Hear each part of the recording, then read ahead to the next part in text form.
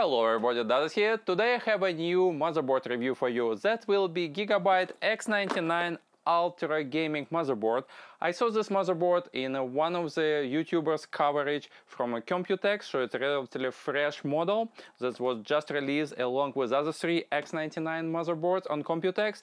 And I emailed Gigabyte to asking them if they will be nice enough to show me this model in person, and so I can play with it a little bit, and I got examples, so thank you very much for providing that.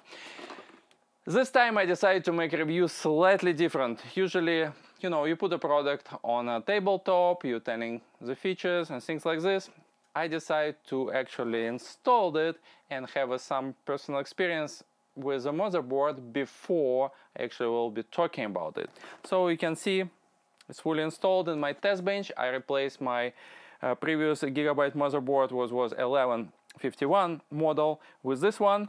And although I had a couple hiccups, it's fully working right now, and I would like to cover a few highlights for you. Well, first of all, this is not top-of-the-line X99 motherboard in the new lineup. They have one more model which is a little bit more advanced, a more workstation type of the motherboard. This one is truly gaming oriented, so you don't have any extra features that more likely you wouldn't be using. They put big emphasis on lighting options here. You can see there's a lot of stuff going up. It's a lot of light, so you might not see it as clearly as it shows in a darker environment, but believe me, this is a lot of stuff going on with this one. So what they did with the motherboard to start with, obviously if it's X99 motherboard, you have a 2011 version 3 socket, you have a 8 bank of memory. And in terms of PCI slots, which is probably next question that most people will be interested in, you have 2 16s, 2 8s, and one single speed PCIe slot. That gives you opportunity to run SLI at 4 speed as long as you don't using anything else. As soon as you start using one of the 8-speed slots in addition to 2 16s, everything's scaled down to 8. But as you know, the impact on FPS is relatively minimal, so you're just losing, I don't know, like 5% or so, so it doesn't really matter. One thing that Gigabyte did differently from whatever I saw before, at least from them, that they reinforced almost every single slot on this motherboard. All 8 sockets on the memory is reinforced with metal. And also you have reinforced all PCIe slots. They're saying that it allows them to improve strength of the motherboard in a vertical position. If motherboard is looking vertical, so like going down and up, almost 2 times, and pulling card out, it's almost 3 times. I think it's pretty good improvement in the terms that more and more people start making water cooling builds and they bringing them to LAN parties, or a lot of people asking to build computer for them from somebody else and asking that to ship. So obviously if you're going to ship or move computer on a regular basis, it's definitely advisable to have a motherboard that has reinforced PCIe. Memory is not so, unless you water cool it, but PCIe slots for sure, because as soon as you're adding water blocks, that increase weight of the card like 3 times. So if you get dropped in a shipment and things like this, it can be a problem. So that's really important change. I think it's definitely something that other competition would take a note, because as we know, there is some other models on the market that has, for example, 1 or 2 PCI slots reinforced, but not all of them. This one is covered you completely. In terms of the storage, you have pretty much standard setup. You have a bunch of SATA 3 slots that goes your rate from 0 to 10.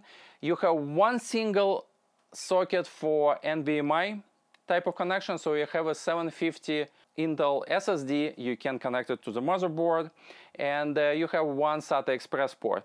Also on the motherboard you will see 2 M.2 ports, but doesn't mean that you can use both for SATA drives. One actually dedicated for, or recommended to use for Wi-Fi card, because there's no Wi-Fi connectivity. Also on the back you see the provisioning for antennas, but actually there's no built Wi-Fi on this unit. So one M.2 slot is for Wi-Fi card.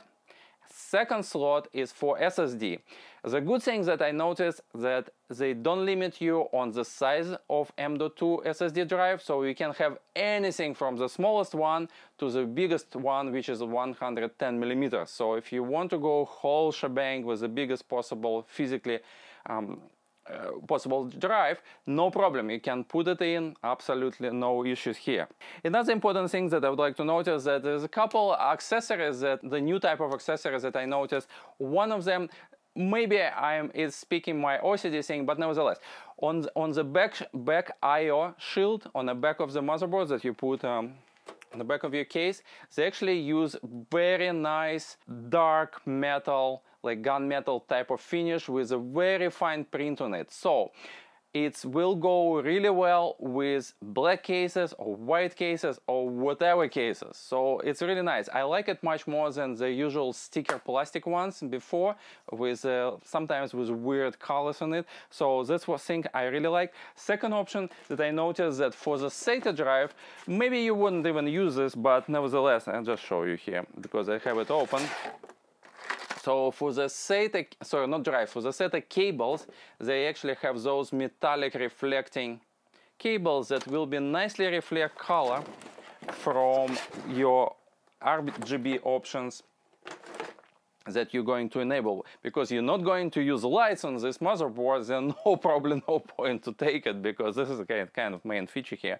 In addition, all other goodies. Another thing, speaking about lights, let's shift gears a little bit here. You have 5 zones that cover it with the lights for this motherboard. One is all your memory slots are highlighted.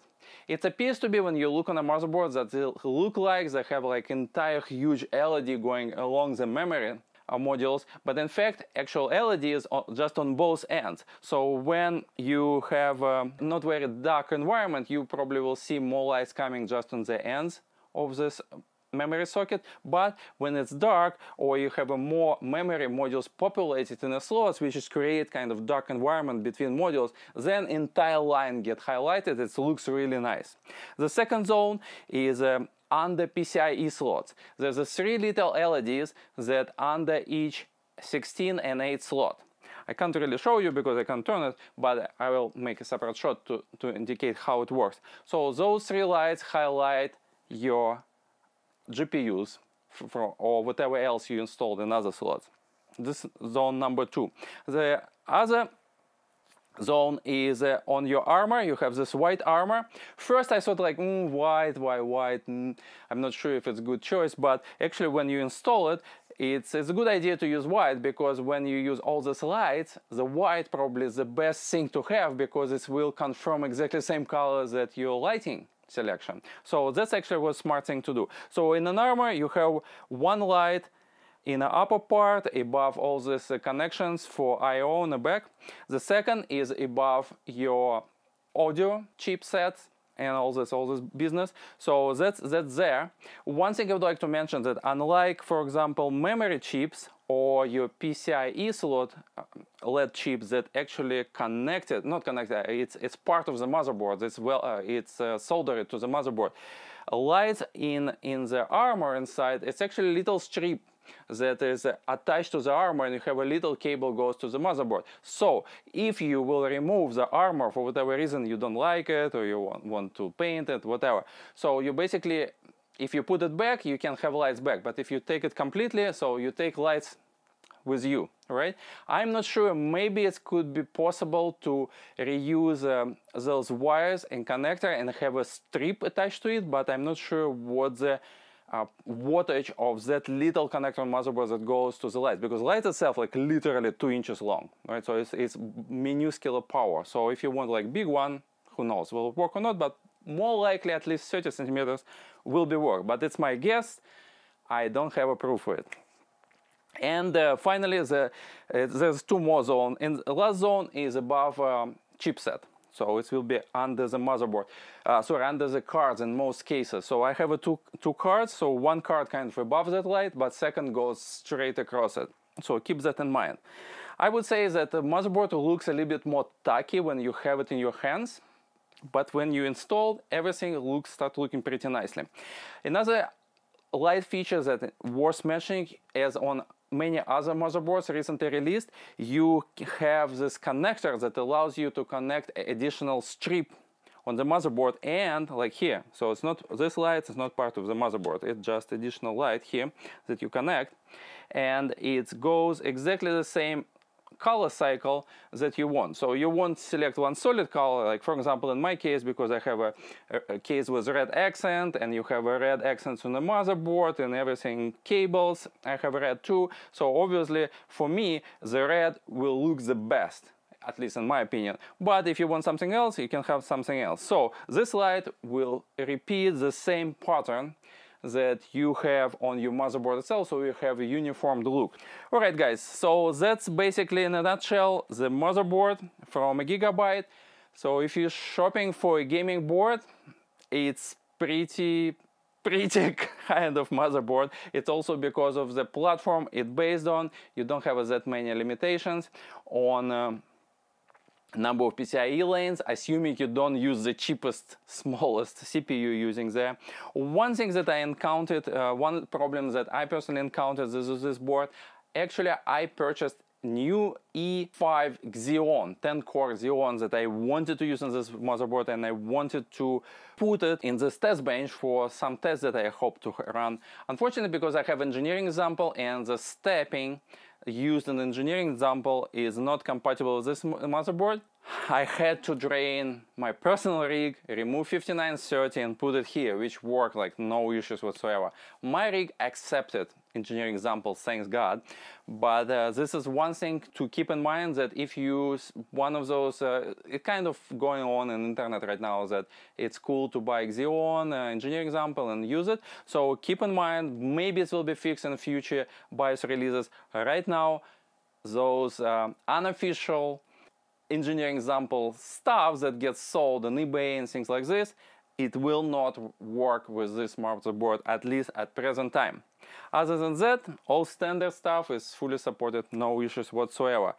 Again, thank you Gigabyte to give me this example. I definitely put it in good use for future water cooling type of testing that I'm going to use. So basically, thanks to them, I have test bench revision 5. We saw a video about revision 4, but this is revision 5 now because we have brand new stuff there, and I'm going to perform a number tests with this one, and it will be interesting to have a current crop of the hardware to make sure it's concurrent with what other people having. So guys, thank you again for watching my channel. Appreciate your support and comments on the videos. I will come back with my other stuff on a shortly basis. I have very interesting project for my customers, so it's a lot of progress there. Need to make videos, just take a little bit time. Thank you again and see you soon.